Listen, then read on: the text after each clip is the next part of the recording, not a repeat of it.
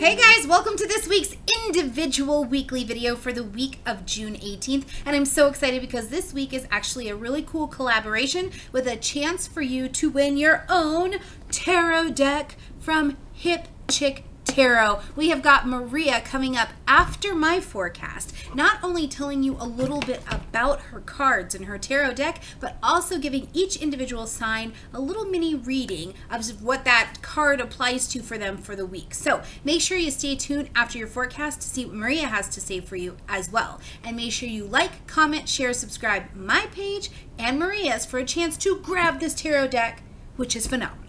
All right, stay tuned for your forecast. Hi, Gemini. So this week of June 18th, we're kicking off right away with Neptune, our planet of fantasy, of sometimes fogginess, of introspection, of compassion, of forgiveness, all of these things, right? It's going to be taking a retrograde for the next 5 months, all the way until November. And as a matter of fact, it's been in the sign of Pisces since 2012. It's going to be there until 2025. So we've got some time to work with this energy. Now, one of the things I feel like has been really highlighted for you, Gemini, having this placement here, is that maybe you've kind of felt a little scattered about your professional life because Pisces energy for you hits this 10th house. Maybe you felt like you get started on the right path and then something comes up and you're unsure of exactly if this is your calling or exactly how to do it, or if this is what I'm supposed to do, where are these clients, right? If this is what I'm supposed to do, why does it still not feel solid? That's definitely an energy I think that has been characteristic of many of you Geminis out there.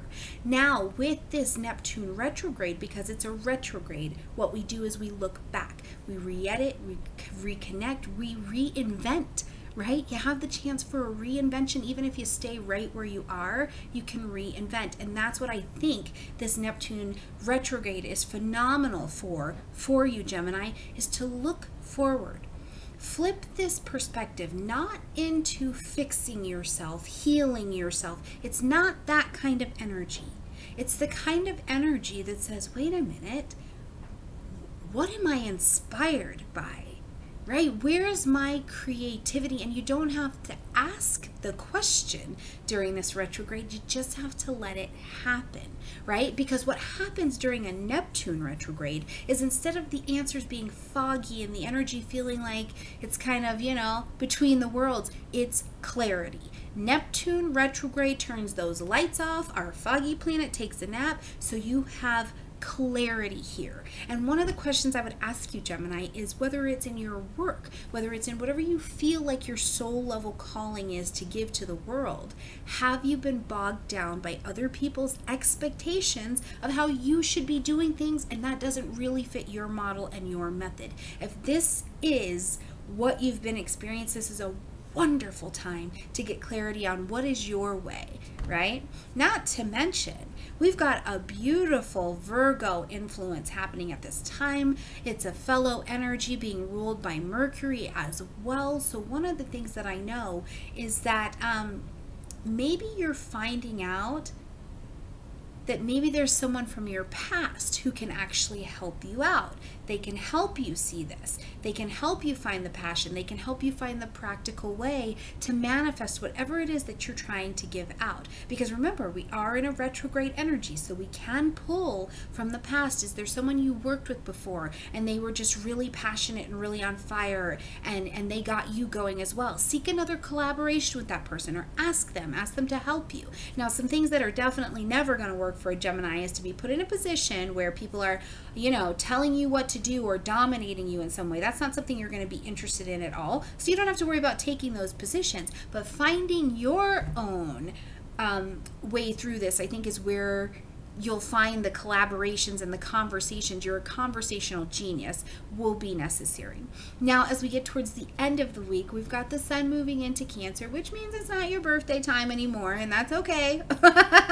you had your once a year chance, but what it does mean too is that moving into Cancer, we have summer. This is a light, heat, vitality, energy, and it moves into your second house. Now, maybe you have had ideas galore. I have no idea and no doubt that you have, right? And so what you get to do now is start to see where these ideas, which one's going to suss out, right? You've got Neptune up there bringing you clarity because he's pretty much asleep in that 10th house. Which one fits? Now, here's some ideas I want to tell you too. With the sun moving into Cancer, maybe your way through financially, bringing clients, making money, doing these kinds of things. Maybe it's not so traditional, Gemini.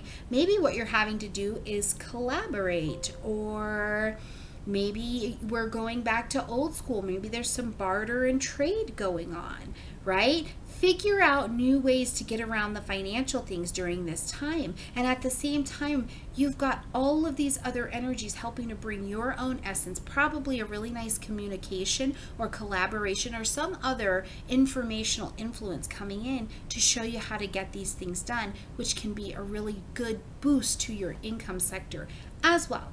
I think that it helps you make sense of your own value. Now, one other thing I want to tell you, Gemini, that keeps coming up for me is that if you have something going on with family or a family member, this could be a time where maybe you're having a conversation or you're looking through what needs to happen here, because you may be looking to change the nature of this circumstance or this relationship, especially if it's felt very confining or very restricting. You're going to want to dissolve it in some way and bring a lot more free flow to some kind of family environment or family situation. So keep that in mind if family things pop up as we get towards the end of this week as well. All right, Geminis, I love you guys a ton. Make sure you like, comment, share, subscribe to my channel and Maria so you have a chance to get this beautiful Hip Chick tarot deck. And coming up next, not only is Maria going to pull a card for you, give you something to focus on this week, but she'll tell you a little bit about her deck as well. So stay tuned just after this, all right? I love you. Card, bye. And as you can see, there are these two women joined in a kiss, and this union is blessed by the sun. And it's a very happy, joyous card. This card is about what you're passionate about. It's about, choosing your path in life in a really passionate way. And that could, of course, be a relationship. It can also be what you do, work-wise, or even as a hobby. So it's about what really excites you in life, what you feel a heartfelt connection towards. And that can often be a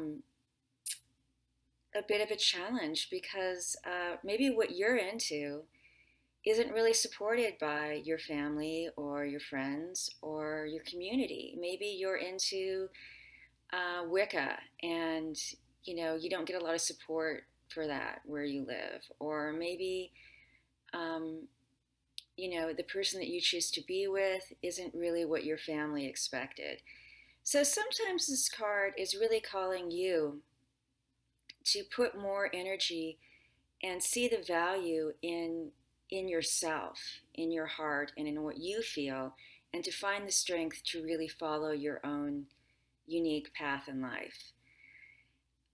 Practically, the card really speaks about community and choosing community over isolation. It could be about just connecting with people through work, volunteer work, through your soccer league or your softball league, whatever it is. It's just a card of really good feelings among other people, and it can show up to reaffirm that things are going to be positive, that you're walking into whatever situation and you're a little unsure, like maybe you're starting a new job or a new relationship. It's a very positive card to receive and very reassuring.